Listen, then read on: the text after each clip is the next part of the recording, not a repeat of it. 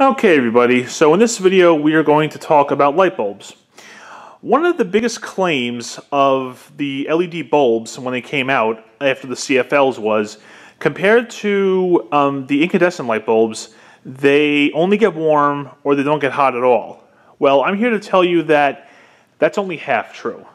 Okay, we have a couple light bulbs that we're going to look at here today in the basement. Now, I have one of the bulbs right here. All the light bulbs in the basement, aside from that one right there that we're using for this video too, is this type right here, okay? This is a 100 watt equivalent light bulb by Fate Electric. There you go. I think it's how you say the word. I'm not too sure. Okay. Now, I'm sure you have seen many LED bulbs that are of this design.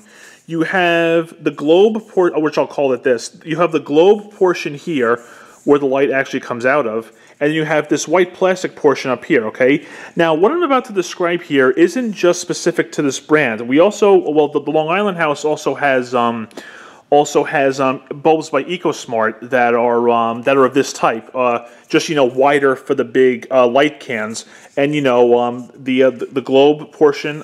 Well, it's not really a globe, but you get the idea. The clear, we'll call it that instead. The clear portion on the bottom and the white plastic portion on the top, okay? Now, when this light has been on for a while, okay, this part right here that the light comes out of, that's perfectly safe to touch no matter how long the light has been on, whether the bulb's been on, whether it's been off for a while. This part right here is totally fine to touch whenever you want. But this white plastic part is quite the opposite, okay? Now, to accurately measure this, all right, I'm going to be using this thermometer that you remember from a couple of videos ago, okay? And we're going to take a look at the measurements of these bulbs. First the globe portion, and then the white plastic portion, okay? Now, what I have in this socket right here, just for a little bit of comparison, that's a 60 watt equivalent bulb by Cree, as you've seen in a couple of my videos already. And we're going to just take a look at the differences of how some bulbs do kind of follow that not as hot claim, and others really don't in some cases. And let's go ahead and show you that. Alright, so I'm on here on the ladder at the moment, and I just want to have a little bit of a disclaimer. I'm going to be doing some hand tests, meaning I'm going to be feeling how the bulb feels. So just a little disclaimer, don't try this at home, okay? So right now we're looking at the Cree LED bulb, and I do want to apologize. My camera's probably going to be doing a ton of light adjustments because I'm looking right at it. So this is the 60 watt Cree bulb, okay? Now, this particular bulb, I'm going to put my hand on the whole thing. And yeah, the bottom portion is just barely warm at all.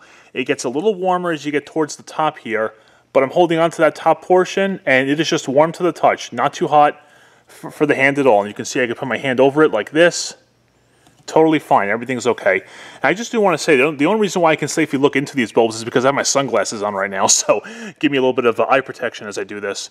So like I said, this part of the bulb right here, nice and cool. Up here is where it gets a little bit warmer, okay?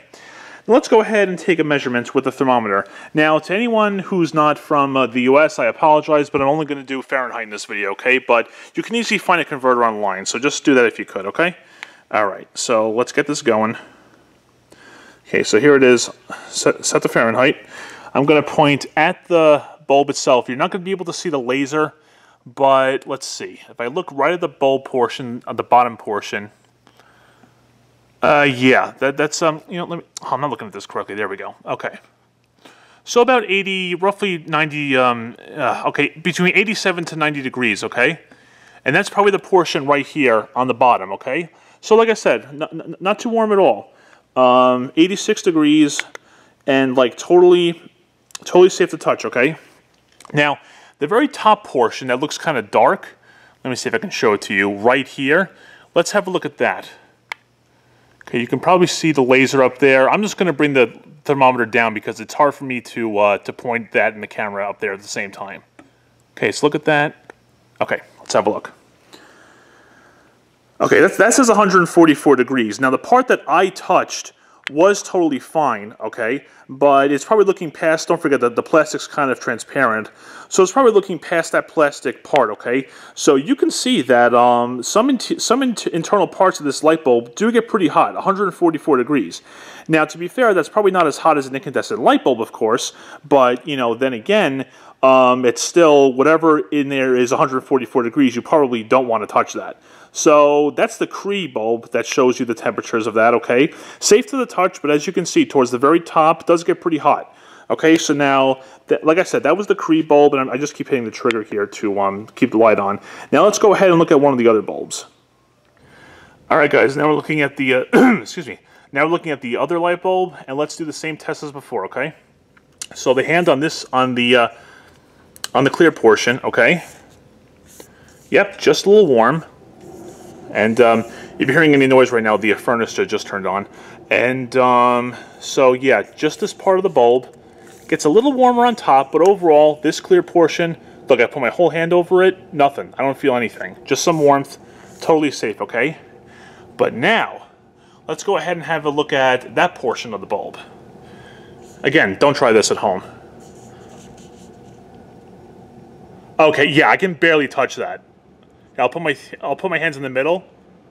Well, like, yeah, I can hold that for like a second, maybe 2 seconds before it's way too hot.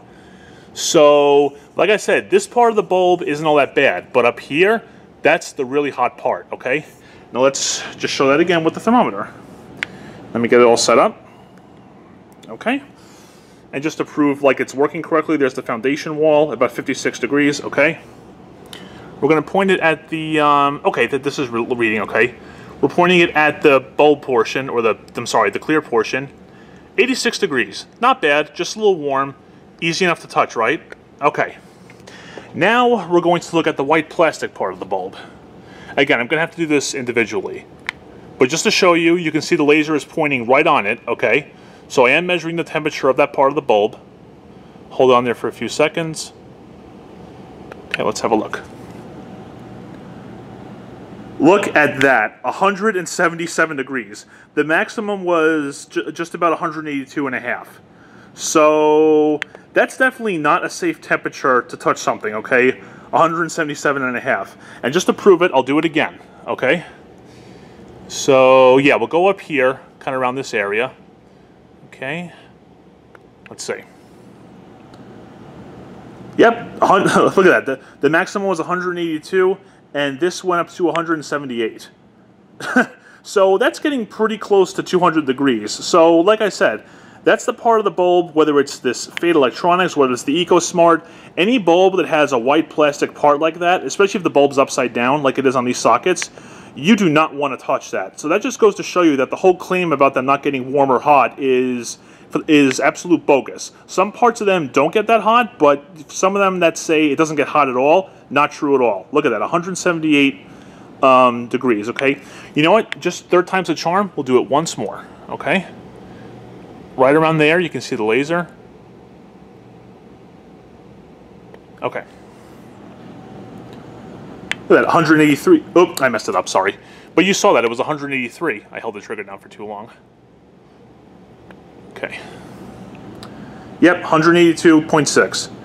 So, yeah. Now again, is this as hot as an incandescent light bulb? It probably isn't. But that's not a safe temperature to touch. So, like I said, the claim of them not getting hot is only half true. But you get the idea and you can see what I'm talking about. So 182.6.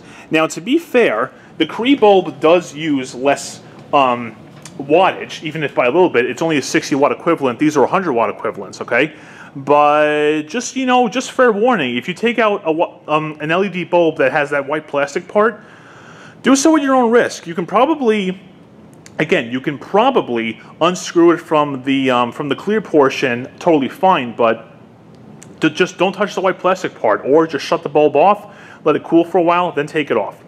So there you have it, guys. So, like I said, that claim is only half true. This part of the bulb stays pretty cool, but this part, not even close. So there you have it. Just goes to show you how some of these claims that people make are just not as true as they seem. So there you go. Pretty fun video. Thank you very much for watching, and take care.